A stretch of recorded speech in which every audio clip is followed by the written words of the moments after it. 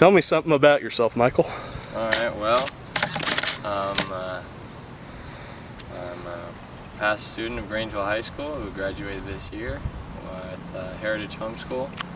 I'm going to Corbin University in Salem, Oregon to participate in track and field and study exercise science. Awesome. How'd you decide on Corbin?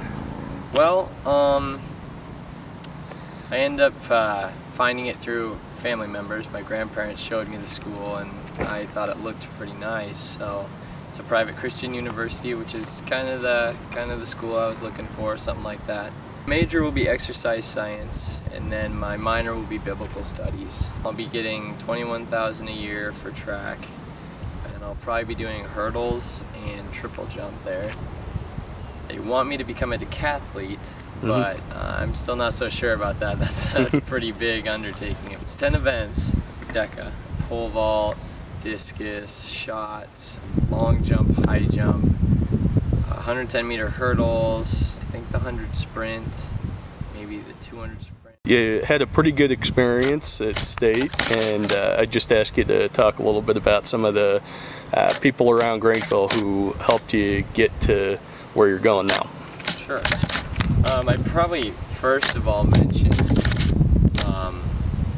actually I'll start with Todd Berry.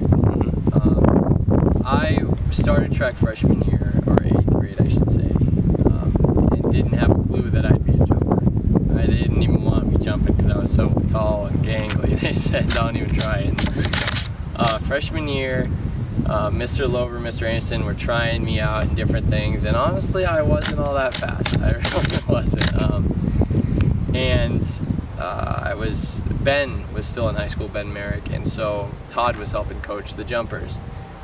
And one time Todd said he wanted to see me triple jump just to see, and so they signed me up for an event in Lewiston, probably 3/4 way through my freshman year, I believe.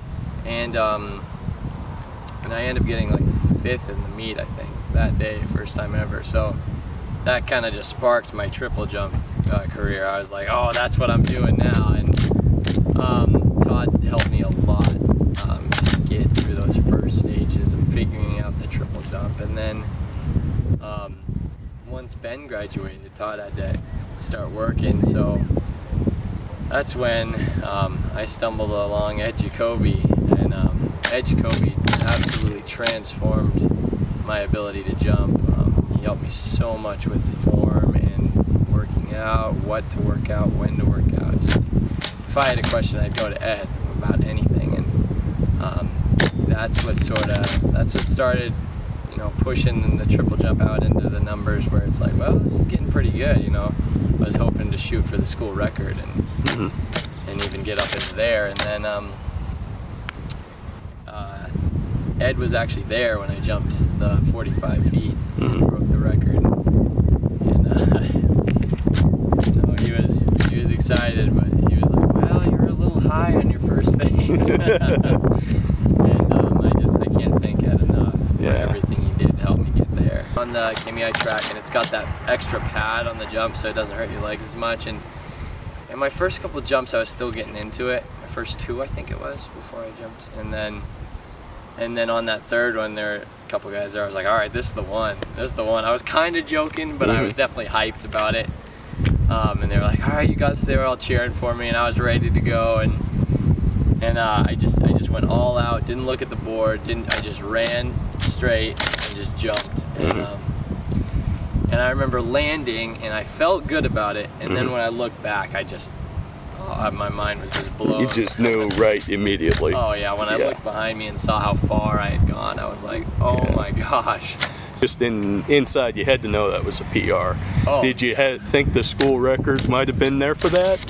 I knew it was super close. And I ran over to the measuring tape, and I was standing over it, you know, waiting. And when I saw the 45, I was just, oh man, I just can't explain what I felt. It was just awesome to see that. I also have the hurdles story. I didn't do hurdles till my sophomore year because I had tried them once and I was horrible. Like, just terrible.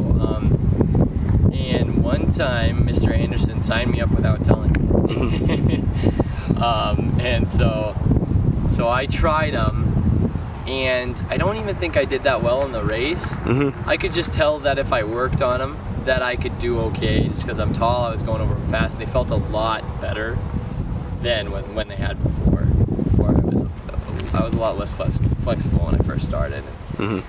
And so I started doing hurdles, and that year I had 4 meets before state, and by the 4th meet I made it to state that first year. So I was ready for hurdles too. It was the same thing, just ready to go. And I have to thank both my coaches.